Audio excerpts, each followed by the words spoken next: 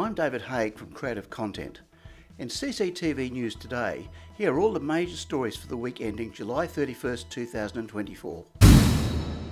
Vegas Pro version 22 has been released and weighs in with some dramatic updates, not the least being of course AI.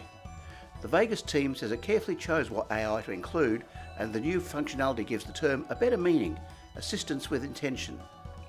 New AI features include text-based editing, dehaze, sharpen and smoothen, and auto reframe.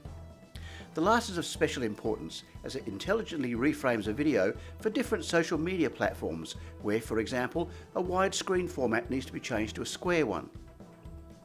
Other features include a beat and tempo detection system and multicam audio sync. Vegas Pro 22 is available on either subscription or via a perpetual license, and a trial can be downloaded from this web address. Blackmagic camera for Android has been updated with new features, but sadly is still only available on a limited number of phones from Samsung, Xiaomi and Google. Adding HDMI monitoring, pull transition controls and Blackmagic cloud support, the update is free from the Google Play Store. Hollyland has announced the Pyro 7, a wireless video monitor that combines transmit, receive and a 7-inch monitor screen in one compact, lightweight and robust device.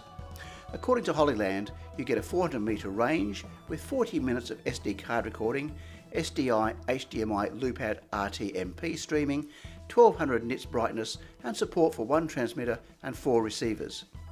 Pricing starts at $549 from Amazon. If you are, or an impending Nikon user, you'll want to pop along to 65 York Street in Sydney over the next 5 days for the first ever Nikon Live experience in Australia. Nikon Live will showcase the extensive product lineup available, allowing visitors to see and test equipment, while also serving as a hub for photography and videography education with inspiration from experts. Nikon says the event will host a series of free and ticketed hands-on workshops and sessions led by top creatives in the industry. Opening hours vary from day to day, and all the details are on the Creative Content website at this address. According to research from US company ProdPro, COVID was a major contributor to a major downturn in Hollywood TV and film production, but additionally the Disney-Fox merger also helped, as has the threat of other potential mergers such as Warner Brothers and Amazon. Paramount's woes also did their bit, causing the alarm bells to start sounding. And although films such as Barbie and Oppenheimer invigorated the industry, apparently audience numbers show most still prefer streaming at home to the theatre experience. In contrast, camera sales have hit their highest point in more than 3 years, with both interchangeable lens and compact cameras having a resurgence.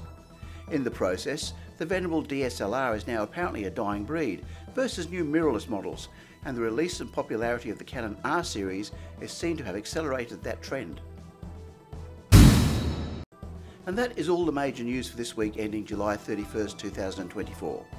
To be notified of new broadcasts, simply subscribe to this channel. Don't forget my online tutorials too. They are all free and available titles can be seen at this web address. Once again, I'm David from Creative Content. If you have any news or press releases you'd like shared, please contact me on the email address below or go to the Creative Content website. Thanks for watching. Oh, one more thing. If you use a GoPro or other action type camera, I think you'll like my free 60-page e-magazine. You can download it from my website at www.creativecontent.au and select the option in the menu bar.